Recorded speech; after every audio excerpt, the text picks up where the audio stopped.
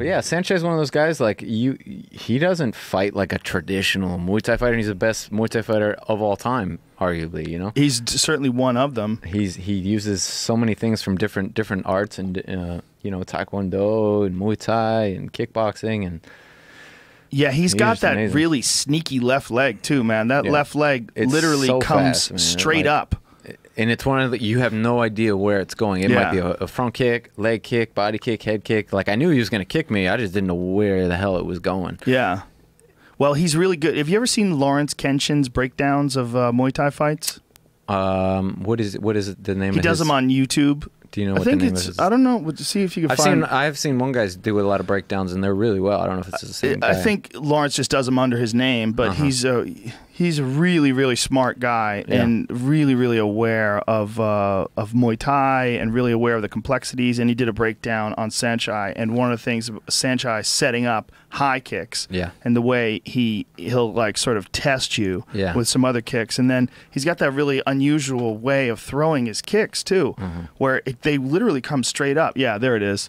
But let's go back to that fight. I want to go back to that fight. I don't want you to change. Oh, yeah, I've seen some of the guys. And that's kind of what we were speaking of earlier in the gym is it's just that one thing, his kick, but he has so many ways and variables to set that up as far as speed, and so he uses all these things to test you, and once he figures that out, you're done. And that's how he's able to destroy basically everyone at every level of the sport, because he has so many answers to that one question. You beat him, didn't you? No, it was a split decision. Split decision?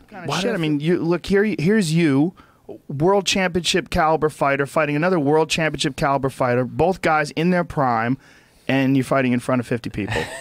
You know, but it's super making a couple bucks, and it's super complex. I mean, what's going on is, you know, this exchange, the interactions, and I think one of the things about having guys like Lawrence Kenshin putting out these videos, and a lot of other people that have done these tremendous breakdown videos of Muay Thai, is that people that are fans, I mean, even if they don't train themselves, even if they just watch it, they can see things now that maybe perhaps they wouldn't have seen before, and then appreciate what these athletes are doing. Like, there's a lot of people that watch football that can't fucking play football at all, but they can enjoy it. And I think that you're seeing that in this, you know, and watching whoa, there's a, is that where he called a knockdown? Yeah. So, but he got right back up. I mean, why was that a knockdown? Because he got kicked in the head. Kicked in the shoulder. One piece of Carrion, if you want to talk, you got to talk on the mic, okay? Look, motherfucker, I told you you were going to be on the show. Why didn't you get a goddamn chair and Jamie will pull up a microphone? No, this is the one thing. This one thing that's lost that hasn't been discussed is because Kevin doesn't talk about it, is to this day, and how long ago was this fight?